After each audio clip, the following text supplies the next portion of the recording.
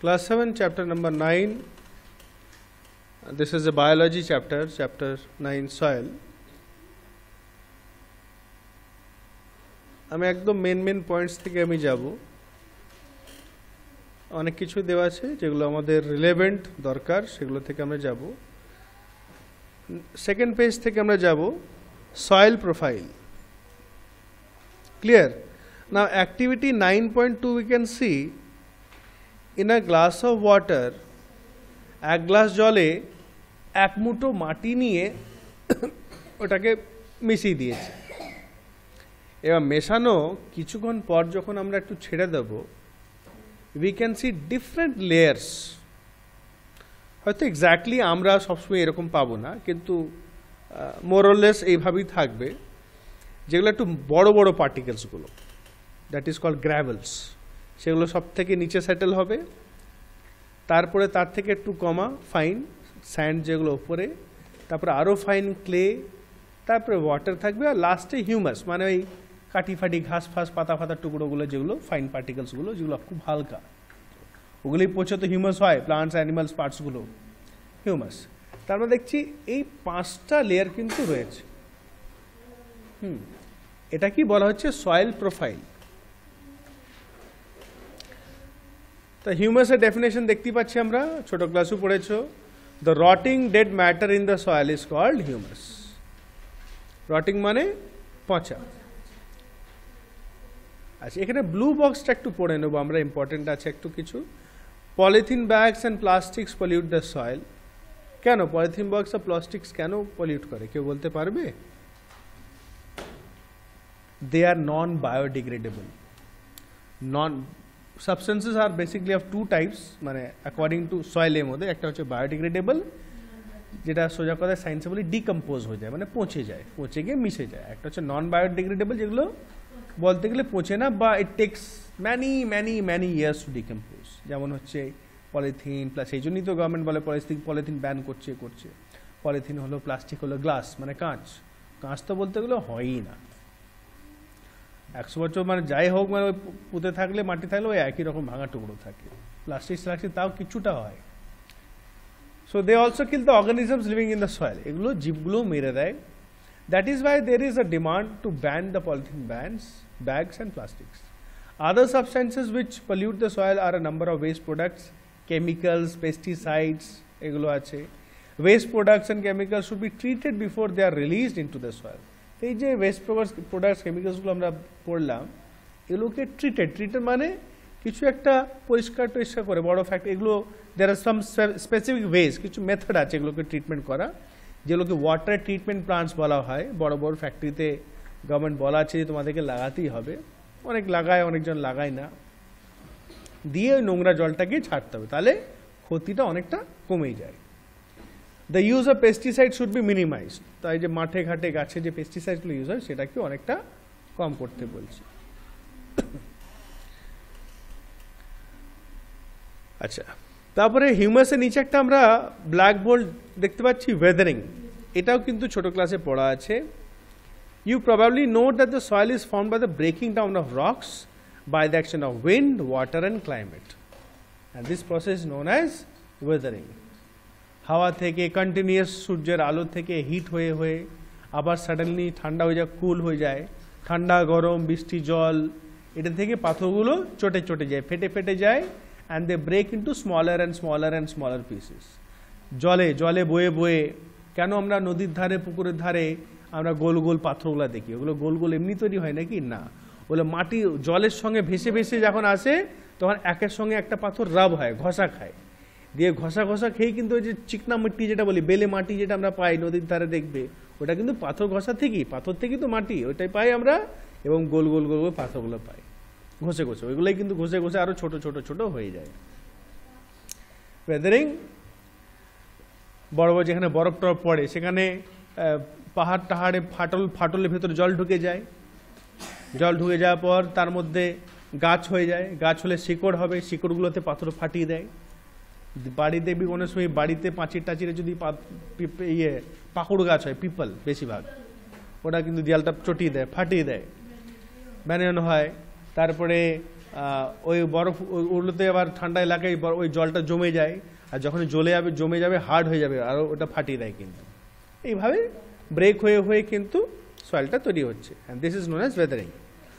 A vertical section through different layers of the soil is called the soil profile. Vertical মানে straight, উপর থেকে নিচে যেটা দেখছি, একটা হচ্ছে horizontal মানে নিচের দিকে, আর ভার্টিক্যাল মানে উপর হাইটে। এই যে আমরা ভার্টিক্যাল সেকশন দেখতে পাচ্ছি ফিগার 9.2 এ, এটাই হচ্ছে সয়েল প্রোফাইল। না each layer differs in filling মানে টেক্সচার, কিছুটা বেশি রাফ হবে, কিছুটা স্মুথ হবে, কিছুটা কম হবে। Colour, depth and chemical composition, এই যে কটা লেয়ার দেখলাম সব লেয়ারে কিন্তু টেক্সচার মানে টাচ করলে যে ফাইন আর রাফ যেটা আছে সেটা, কালার, ডেপথ মানে গভীর আলাদা, কেমিক্যাল কম্পোজিশনটাও আলাদা হয়। This layers R refer to age হরাইজনস, এগুলো কি বলা হয়? হরাইজনস। তো এই যে ছবিটা দেখতে পাচ্ছি, can I have silence please? A Horizon, B Horizon, C Horizon, D bedrock লাস্টে। তো আমরা গ্লাসে যখন দেখেছিলাম ওই যে গ্র্যাভেলগুলো ছিল নিচের দিকে, এখানে হচ্ছে ওই বেডরকটা। ওখানে তো আমরা বড় বড় পাথর ভরতে পারবো না গ্লাসের মধ্যে। এই যে bedrock, C Horizon, B Horizon, আর এ হরাইজনে কি থাকছে? হিউমাস। এ হরাইজন টপ সয়েল যেটা আমরা বলি। তো এখানে দ্য আপার মোস্ট, নিচের দিকে পড়ছি 98 নিচের দিকে, the upper most Horizon is generally dark in colour as it is rich in humus and minerals. তো এটা ডার্ক থাকে কেন? তার মধ্যে হিউমাস আর মিনারেলসগুলো থাকে বেশিরভাগ। The humus makes the soil fertile and provides nutrients two growing plants. এটা থেকে কিন্তু নিউট্রিয়েন্টসগুলো পাওয়া যায়। This layer is generally soft, porous and can written more water. It is called the top soil or the A Horizon. এই যে লেয়ারটা থাকে কেমন থাকে? জেনারেলি নরম থাকে। পোরাস মানে যেটা জলটা সোক হয়ে নিচের দিকে চলে যাবে, কেন? গ্যাপ থাকে, আর জলটাও অনেকটা ধরে রাখতে পারে, এই মাসটাতে থাকি। It is called the top soil or the A Horizon. This provide shelter for many living organism such as worms, রোডেন্টস বলা হয় ইঁদুর, ছোট ছোট সাপ টাপ যেগুলো আছে, মোলস অ্যান্ড বিটলস, বিভিন্ন রকম পোকা। The roots of small plants are embedded entirely in the top soil. তা বেশিরভাগ যে ছোট যে প্লান্টসগুলো থাকে তাদের এমবেডেড মানে গেঁথে থাকা, শেকড়গুলো ওই মাটিতেই কিন্তু এই টপ সয়েলই কিন্তু বেশিরভাগ গেঁথে থাকে। আর যেগুলো বড় বড় গাছ সেগুলো তো আরও ভিতর পর্যন্ত ওদের রুটসগুলো চলে যায়, টপ সয়েলের নিচের লেয়ারও চলে যায়, right?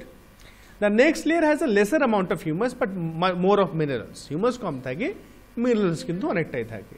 This layer is generally harder and more compact and is called the B Horizon or middle layer. আরও কম্প্যাক্ট মানে টাইটলি প্যাকড, ঠিক আছে? এটাকে বি হরাইজন বা মিডল লেয়ার বলা হয়। Next, your third layer is the sea horizon, which is made up of small lumps of rocks with cracks and crevices. তারপরে যে সি দেখতে পাচ্ছি এখানে লাম্পস মানে চাঙড়, মোটা মোটা পাথরের চাঙড় থাকে, পাথরের ঢেলা টাইপ যেটা বলতে পারি আমরা।